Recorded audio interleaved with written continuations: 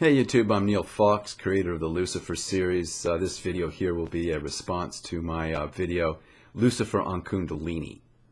Okay, a question keeps coming up on that video about Hinduism and Buddhism, and I want to clear that up right here for anybody who might be interested in it.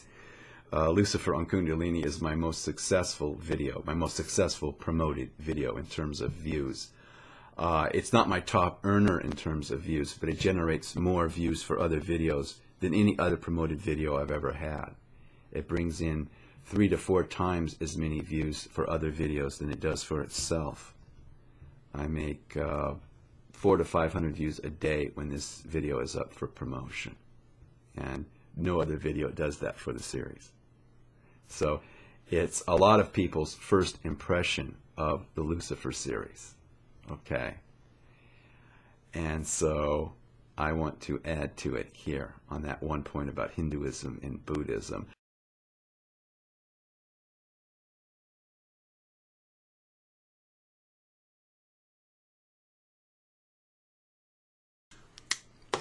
If people who've seen Lucifer on Kundalini don't realize that there's somebody named G.I. Gurdjieff, and that the person talking in the Lucifer voice is discussing or taking issue with something this person named Gurdjieff said about Kundalini meditation, and that the video is about this, then, you know, you're not a good fit for the Lucifer series, all right? And we don't want you around any more than you want to come join the club, so to speak. Okay? Right? Okay. Good. I'm glad we could clear this up. The Lucifer on Kundalini video took up the controversy of where Gurdjieff was at with Kundalini. He appears to trash Kundalini in a quote made in Search of the Miraculous by P.D. Ouspensky, and then in Beelzebub's Tales to his grandson in Beelzebub's chapter on India. He trashes it without calling it Kundalini. He calls it Kundalina, and alternately Kunda Buffer. All right. And I had always interpreted that in a way that suited my background, and I was straightened out by this by a viewer, politely straightened out by someone, you know, nonpartisan guy who just pointed out this thing in Ouspensky, and it got me thinking, I better talk about this. I never realized, I knew the quote from Ouspensky that he was talking about, but I never took it that seriously, and I really thought that the Kunda Buffer in Beelzebub was in favor of Kundalini. So I really had it either very wrong or half wrong. So I got to thinking about it and made this video. So it's a big open question as to where G was coming from with Kundalini, okay? And why would he call it Kundalina and not Kundalini in Beelzebub? But he just called it Kundalini in his talks with his students. But that's neither here nor there. When talking with the one person who objected to the video, who had like 2 really intelligent points to make, they were valid points that they deserved discussion. Didn't mean I agreed with the points, while the rest of what he was talking about was pretty disappointing, you know, pretty Mr. G is God kind of a thing, you know. I mean, you don't question Mr. G. As far as I'm concerned, the study of Gurdjieff is all about questioning Mr. G. That's the whole point. You're questioning Mr. G every step of the way. You're always questioning G all the time. And Gurdjieff, I doubt, would have had it any other way. There's a right and wrong way to question what he's doing, you know, but you question it all the time. And I don't get that from some of the Gurdjieffians that I've talked to on YouTube. I don't think they question the old man at all. Still, one of the valid points the guy brought up was about Hinduism and Buddhism, and I want to respond to that here, and I'll respond to his one other big point some other time. It's been months since then. I haven't yet, you know, I'm only getting around to it now, and I apologize because I said I'd get to it shortly, and I'm only just now talking about it, but that's just how it is.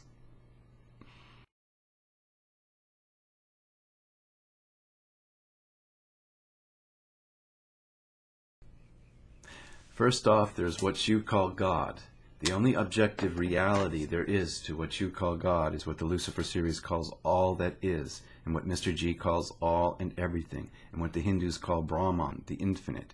The Buddhists and Taoists have no word for what these terms are getting at, because they believe that what these terms are getting at are inexpressible and beyond definition, and I agree.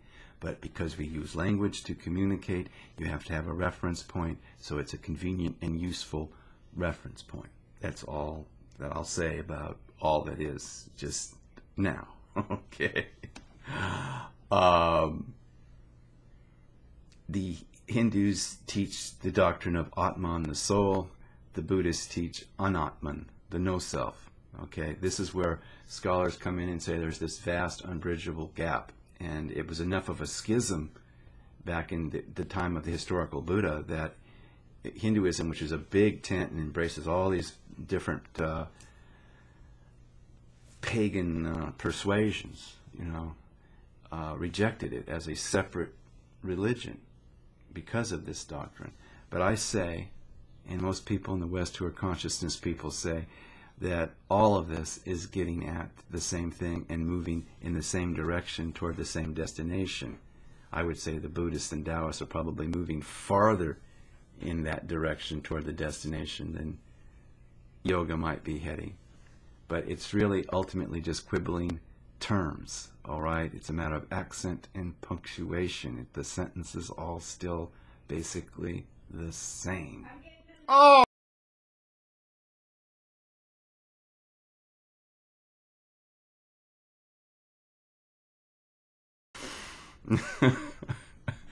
Excuse that interruption. Anyways, the bottom line is what you call God, I call all that is. I don't believe in the God with personalities, and that goes for pagan gods and all of that, giving them human personalities and they're all running around. Give me a break. It's all that is, all and everything. Brahman, the infinite. All right? Or the inexpressible Tao, the unspoken whatever. That isn't a what? Supreme being, being. God is a verb. And please don't mistake my interest in Eastern philosophy for embracing the morality of Eastern philosophy. Morality is a kind of an organic thing. It comes with awareness and what's meaningful to you as you gain in awareness. All right? I'm not a big one on absolute morality, whether it's about Eastern philosophy or even Gurdjieff or some other thinker. Morality is just about getting along. It's social. And it's different from culture to culture. And how our conscience grows and matures is a matter of our experience and our development. So it's very subjective. So, as far as being a modern guy who doesn't display the outer decorum and reserve of a Buddha, I hope to disabuse you of any impression that you might entertain that I'm such a person. All right. I'm talking about alterations of brainwaves. And there are spaces where you are genuinely very reserved. You find yourself being that way. And there are other times when you're not.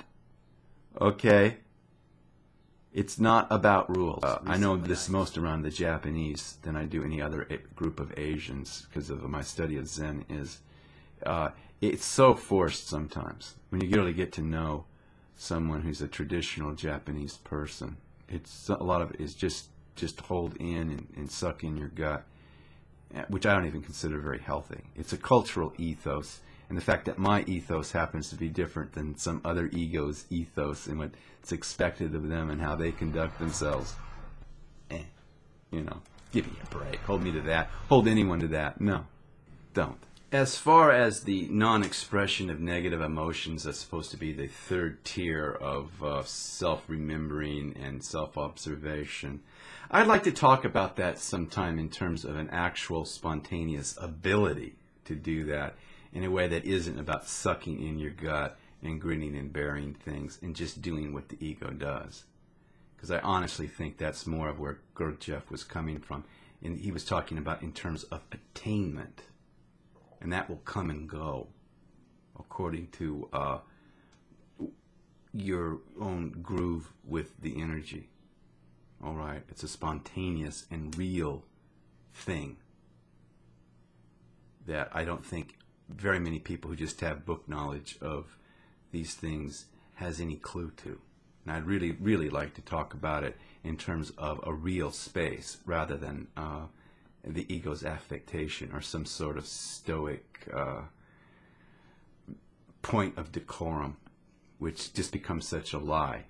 And I want to emphasize that, the lie of just not expressing a negative emotion, the lie of living with someone and holding things in and holding things back and not communicating your shadow to someone close is completely wrong-headed.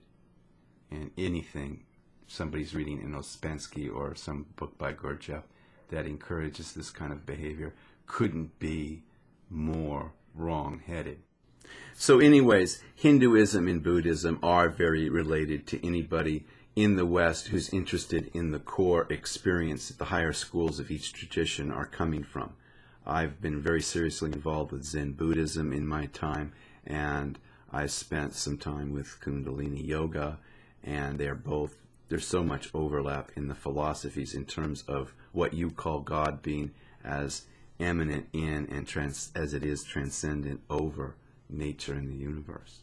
Okay, it's called these days in philosophical circles panentheism, and I talk a little bit about panentheism in my video response to Venus Satanas, who is a for real Satanist, and which I am not. It's called what did I call that one? A Question for Venus Satanas. Okay, and a lot of people like that one. Okay, where I'm actually myself talking in my own voice, which is unusual in a early video like that. And I realize that Zen Buddhism is more related to Tao than it is to Buddhism itself. But I just have to laugh. And when you start experiencing the energy, when you realize it's about the cessation of suffering by bringing up brain waves, it just becomes so superfluous to say, oh no, this isn't right. There are differences. There's big, vast differences. No, not in terms of what Western people are looking for in this, and that was the context. I'm doing a video talking to Western folks who are interested in this stuff. Recently, a person said, oh, Hinduism and Buddhism are no more related than Christianity and Judaism. And I laughed back with an LOL remark, just saying, so Christianity and Judaism aren't related? Okay, historically, no two religions could be more related than Buddhism and Hinduism. Certainly no other religions are related to those two traditions more than they are to one another. Okay, Buddhism historically came out of Hinduism. What's called Hinduism. That's a very inaccurate term. It's a big historical Buddha wanted to streamline Hinduism, or his native religion, towards something that would bring a monk into a higher consciousness in a more simplified way. Okay, so he was reforming what he'd grown up with. All right. So they're really very related, even historically, if you take the big picture. And as far as what Western interest would be in it for people who are actually wanting to meditate, I mean, give me a break. People who study Zen think nothing of going over and taking an interest in Kundalini. And that's what I meant and where I was coming from. People have a problem with anything I say because I'm talking from the Lucifer persona, and they don't get the context, and they're reacting to that. Some people even seem to think I'm trying to demonize Kundalini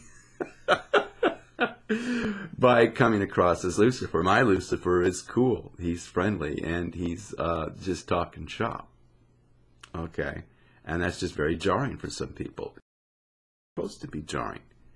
Okay, if you can't step outside your definitions, none of the rest of what I might have to say is going to be of any interest to you at all. So we just go our separate ways right from the start, okay? One guy thought my mind was being controlled by aliens. You know, I get stuff like this, you know, the real nuts. And like more than one person thinks I'm possessed of the real devil. Seriously. I know I was stupid, but I mean, here I am. I'm a guy talking into a webcam. You know, not shaking. My eyes aren't glowing. All right? Okay. Relax.